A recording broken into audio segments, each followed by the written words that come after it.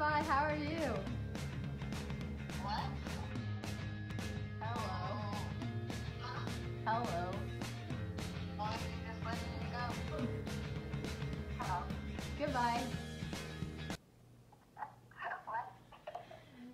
Hey y'all, so I broke a social norm by saying goodbye as hello and hello as goodbye. Whenever I called somebody, they would answer, I'd be like goodbye, and they'd be like,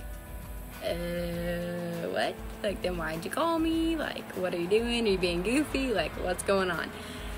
So that's like kind of the responses I got, and I felt really weird about it because I just felt like I was being rude.